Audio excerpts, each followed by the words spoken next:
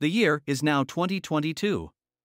By December 20, 2023, it was planned to finish all the work under the contractor's contract, namely to completely dismantle the old sarcophagus which hides the destroyed fourth reactor.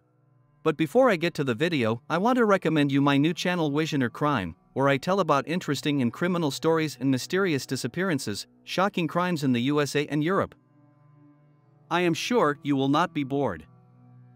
Follow the link that appeared in the upper right corner. Also, the link to the channel I placed in the description to this video. So, let's continue. There is no news on television, and the official websites of the nuclear power plant are also silent. But how to be and how to know if dismantling of the shelter is in progress or not? However, I heard that the dismantling work has begun, of course not as fast as it was planned, but the work is already started. The dismantling of the upper part of the sarcophagus, i.e. the roof and the roof, is sort of underway. In 2021 the partial dismantling of the sarcophagus was going on and then stopped, but in the fall the work stopped. This was due to a popular source that is now going around. I think you know what I mean. It was because of it that the supply of material from overseas was suspended. But that was in 2021, in 2022, plans changed dramatically. Let's talk today in this issue. Is the old shelter facility currently being dismantled or is it still a fake? Hello friends. You're on the channel Visioner. Let's get started. Generally speaking, to be honest, the Chernobyl nuclear power plant is good business. Ukrainian officials are begging for money from the West every time to repair the plant, but as we all know by now, half of the money goes into someone's pocket, the other half makes it to the plant. And that's not always the case. So basically, because of this repair, the dismantling of the old sarcophagus is slowing down. No kidding, friends, that's what I'm talking about. If the authorities hadn't stolen, the old sarcophagus would have been dismantled a long time ago. I'm not going to name the huge sums of money that the West gives them every year to repair the plant. If you add up all these sums, you could have built 15 new stations just like this one. Now, onto the point, let me now list to you all the dates of construction of the new facility that you can find. January 26, 2009, a new sarcophagus is planned to be built at the Chernobyl nuclear power plant, which will be called Companies. August 25, 2010, major construction of the new sarcophagus began. September 25, 2010, in a virtual program, the destroyed reactor of the Chernobyl nuclear power plant is hidden under a unique roof. September 26, 2010, a conference of donor countries on Chernobyl is underway, to be held in April 2011. October 7, 2010, Ukraine urges EBRD to intensify work at Chernobyl nuclear power plant. March 25, 2011, a similar sarcophagus should be built over Fukushima Daiichi, chief expert says. July 25, 2011, EBRD signs contract with French company Novarca for design of new safe end. On February 21, 2013, the Novarca Consortium carries out work on the Chernobyl nuclear power plant. April 30, 2015, the West gives Kyiv $530 million for a sarcophagus for the Chernobyl NPP. September 10, 2015, France completes preliminary assembly of new CHNPP sarcophagus. November 11, 2015, CHNPP intends to accelerate the project of sealing the existing structures of the second stage. March 25, 2016, Chernobyl NPP began construction of the wall for the new shelter. On October 10, 2016, the arch over Unit 4 of the Chernobyl NPP is scheduled to be thrust on November 3. November 2, 2016, the new Chernobyl nuclear power plant sarcophagus will become a multipurpose facility with a service life of 100 years. November 30, 2016, 4 units of the Chernobyl nuclear power plant are covered by an arch. May 15, 2018, U.S. shelters 200 homeless puppies from Chernobyl exclusion zone. On August 24, 2018, Chernobyl NPP redirected airflow from the shelter facility to the MBC ventilation stack. January 25, 2019, systems response tests for radiation leaks are conducted at Chernobyl. On February 11, 2019, the arch over Chernobyl Unit 4 prepares to go into operation. That, friends, was all the news from Novark's official website. As you understood, the last news from the company was on February 11, 2019, that the arch over the fourth unit of Chernobyl NPP is preparing to go into operation. It turns out that this is the third year that the arch has been going into operation and it will never come into operation.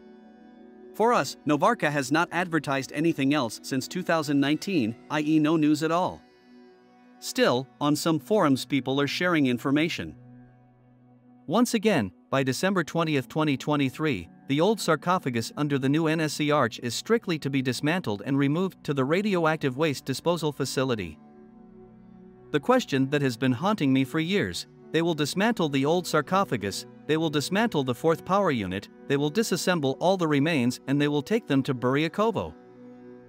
I have a question. Okay, if these wastes were taken out and disposed of, okay, I agree, but what difference does it make that this garbage is found at the Chernobyl plant, and what difference does it make that this garbage will also be found elsewhere? I understand if you disassemble the sarcophagus and then recycle it, dispose of the contaminated materials and forget about it. But no, these wastes will lie and radiate radiation elsewhere, and everything around them will die in the same way: nature, animals, sick people, contamination, groundwater, and everything like that. As an option, would it not be easier to completely cover the fourth power unit with earth, then zinc, then lead, then sand and then concrete and make an alley, like a public garden, like a monument? For example, that's what they did at Fukushima. They didn't think long there, they cleaned the surface, dug holes, put it down and kept it. Now there has been a public garden there since the beginning of 2021. There wasn't particularly much work at the Chernobyl plant to dismantle. Mostly this preparation. If you leaf through internet sites on the subject of dismantling the old sarcophagus at Chernobyl, it's all the same. Each crook copies from another crook and there is no new information, or there is information, but, again, false. In my case, I am not interested in information from the internet. I have acquaintances who work at the station. Otherwise, there wouldn't be so many videos about Chernobyl plant. Liars only write that the dismantling will be completed by December 20, 2023. Believe me, guys, I've known this for a long time. The fact is, this is a very dangerous mission. Believe me, if there was no danger, the old sarcophagus would have been dismantled back in 1998. But then again, if there was stable financing, the West kind of financed it, but the green papers didn't always reach the plant. But this is a really serious matter, but it seems to us that the designers and workers are not doing anything, they are just dragging their feet and blah blah blah. No, friends, in principle I think so, let them do it all slowly, rather than rush and make some other stupid accident. Because when dismantling this building, not a small amount of strontium and cesium was absorbed on the walls and, in fact, inside the walls of the sarcophagi, despite the fact that many years have passed and it would seem that a small half-life has happened, but there is even more radioactive material under the sarcophagus. There is also the so-called elephant foot that I did a video about. If not properly disassembled, the slightest mistake could cause radioactive dust to rise upwards and workers could be injured. But taking apart the sarcophagus, meaning the walls, the roof in general, all the partitions and so on, is half the battle. The juiciest thing awaits us under the sarcophagus, so to speak, a surprise, I would say, only a terrible surprise. You've probably already guessed which one. You guessed right. It's the remnants of the fourth unit and the fuel that's underneath it.